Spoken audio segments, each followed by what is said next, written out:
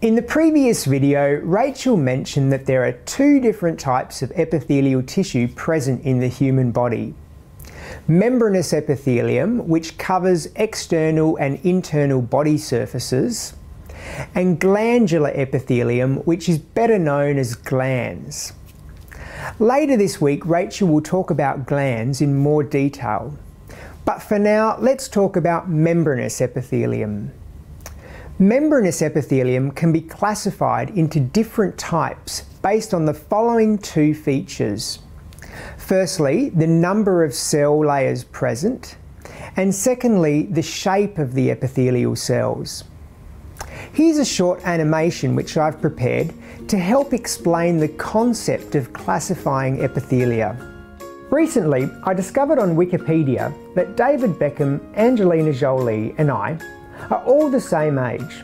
That got me thinking, do we have anything else in common? Are we all fabulously wealthy, incredibly good looking, or maybe famous all around the world? Well, I may not be any of those things, but we do share at least one other thing in common. Each of us has two parts to our name, a first name and a last name. And guess what? So does epithelial tissue.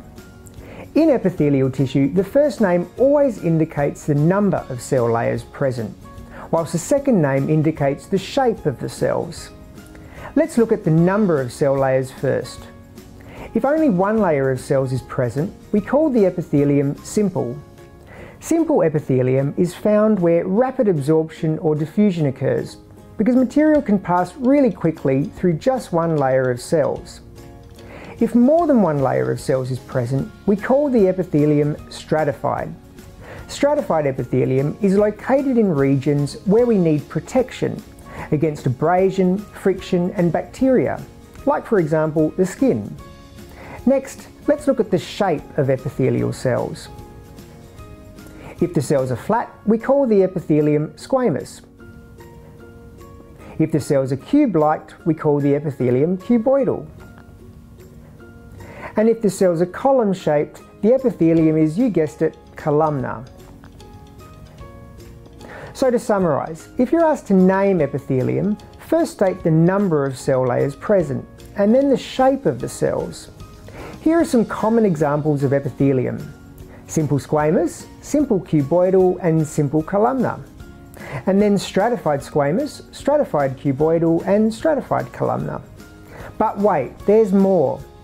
Our bodies have two other very special types of epithelium, which I haven't yet mentioned. These are pseudostratified columnar epithelium and transitional epithelium. This is what pseudostratified columnar epithelium looks like. Pseudo means false or fake.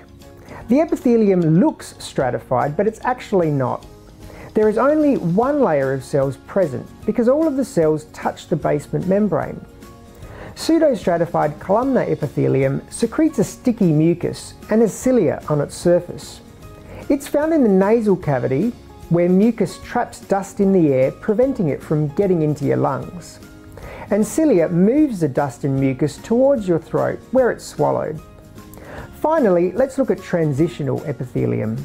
Transitional epithelium is a special type of stratified epithelium that can stretch without breaking. Transitional epithelium is found in the bladder because the bladder has to stretch as it fills with urine.